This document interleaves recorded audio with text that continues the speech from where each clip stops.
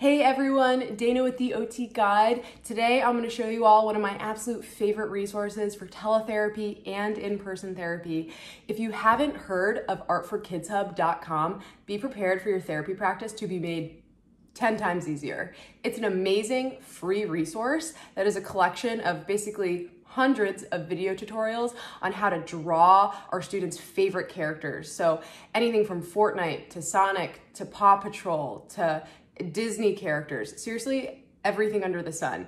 Not only drawing, but they have origami activities, painting activities, holiday crafts, and it's free. So if you're a parent, teacher, or therapist that has a student who loves artwork, this is the perfect resource for you.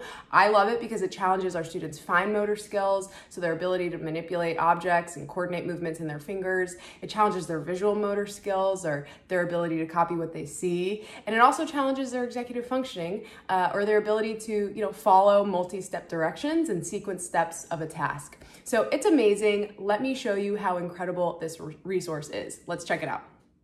So this is artforkidshub.com. This is the adorable family responsible for making all of this free art. So let's say I want to do a visual motor drawing activity. So I go to how to draw and look at all of these options they have. Animals, buildings, characters, sports, toys, school. So I'm going to go to characters. And look at all these characters they have. And I mean, it is like pages and pages of this. Like, they have Princess Tiana, like Bowser, Luigi, so many. Look, 14 pages of it. So let's click on one. Let's learn how to draw SpongeBob. So you click on the video. They tell you what art supplies you need. Hey, awesome. Who are we going to draw today? SpongeBob. Yeah, we're going to draw SpongeBob. That same length line on the right. Then we're going to draw a line that connects back up to the smile on each side.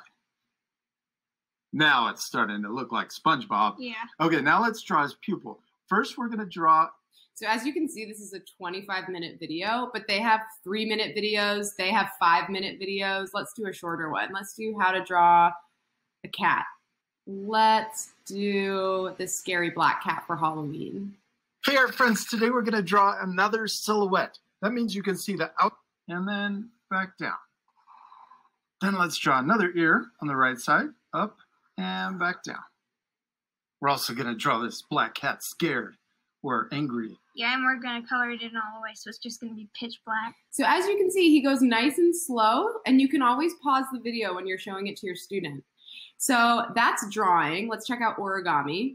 So I click on origami for kids.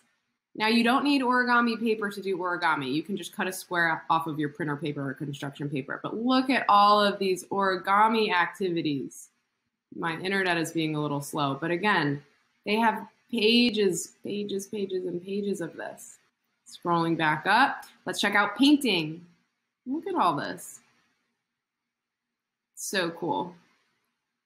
And then they have specific, holiday-specific projects. So birthday, Mother's Day, Halloween, Christmas, Hanukkah, seriously everything. So anyway, it is super cute. It's so fun for our students and it's free. So I really recommend you check out this resource, artforkidshub.com. It will make your therapy practice easier.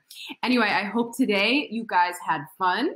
If you like what you saw today, please feel free to subscribe to my channel to support it. And if you have any questions, comments, or concerns, as always, comment below. I look forward to seeing you all next time. Bye.